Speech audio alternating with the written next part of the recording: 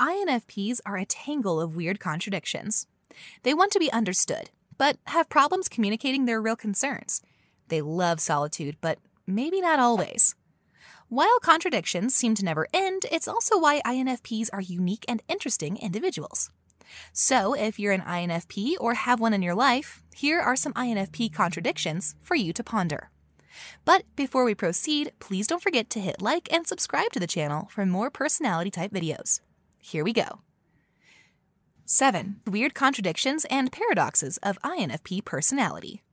Number 1. INFPs are devoted friends but struggle to make friendships. I don't have any friends, an INFP might say. INFPs have difficulty making friends because they're looking for more than just companionship. They seek a connection. If they're uncomfortable and cautious with the people around them, INFPs appear awkward and aloof and isolate themselves. But once they find their tribe, INFPs let go of everything that holds them back. These dreamers open up, become extroverted, and bring depth to the table. They establish deep-rooted friendships people wouldn't expect. They are devoted to helping their friends out, and these gentle souls become your most selfless, loyal, supportive, and compassionate friends. Number 2. INFPs seem clumsy and floaty, but are also detail-oriented. INFP's trickster function is extroverted sensing, or SE. That means INFPs are trying so hard to be aware of their physical surroundings, but can still slide and detach from it. INFPs bump their head, trip, or suddenly drop things. As an INFP, I can still get lost in places I already went to 10 times. That's why I carry map applications with me every single time. But while they're floaty at times, INFPs are the most detail-oriented people you'll ever meet regarding projects that are important to them. They're not entirely clumsy or careless, but they simply care more about their personal work and are deeply invested in making sure it's done right. They are perfectionists who love pouring their hearts into projects they find meaningful. Number 3. INFPs love autonomy, but they definitely need structure.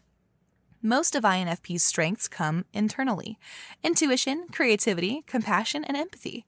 Most of the time, they want to work solo, and yes, they create wondrous projects when left alone. However, INFPs could be subject to procrastination and quickly lose motivation too. Because they rely on their feelings by default, it's easy to lose interest when a task no longer tickles their emotions and curiosity. While INFPs want freedom, they also need a structure and probably others who will enforce discipline on them. These dreamers need people or situations that will pull them out of their comfort zone. Number 4. INFPs could be either extremely sympathetic or wholly unconcerned. INFPs have 2 personas. One is compassionate, empathetic, and extremely supportive. But the other is being emotionally detached. To them, if a situation doesn't touch them emotionally and personally, they're indifferent about it. They rarely get riled up by their workmates' backstabbing gossip, politics, or any other issue that doesn't affect their daily lives. You see, INFPs can't wear others' shoes when they don't understand, and they're nowhere curious about the context. However, to family and friends, no one beats INFPs' empathy. Even if everyone leaves and they are the only person remaining to help you, they will stay. Why? Because INFP's sympathy is not based on other people. It's founded on how personally they took the situation and how much they understood your position. Number 5. INFPs are daydream romantics, but are also cautious about real relationships. Admit it, if you're an INFP, you've idealized your crush, partner, or romantic life under a rose-tinted imagination.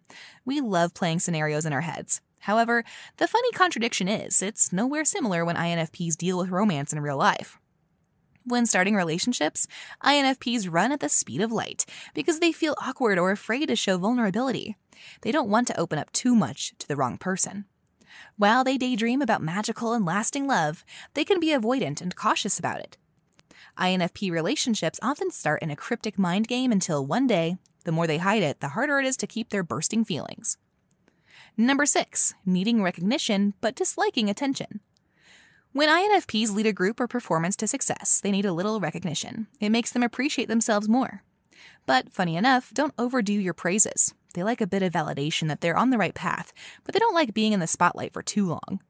Too much, and it enforces INFPs a sense of obligation where they would fear committing mistakes. 7.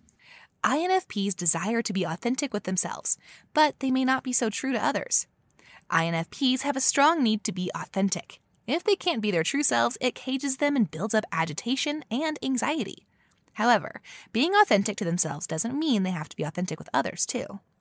These idealists are so secretive that they will hide many parts of their lives, so private that they can effortlessly lie about their feelings, situation, plans, and perspectives. It's not that INFPs don't want people to know who they are, they just don't want people to know all of them. They don't want anyone else peeking into the corners of their personalities. In fact, revealing themselves too much is one of their worst fears. In conclusion, the INFP personality is a contradictory one, indeed. But such contradictions make them unique individuals who can offer significant values and philosophies to share with the world. Do you relate to the list too? If you do, share your comments down below. Thanks for watching.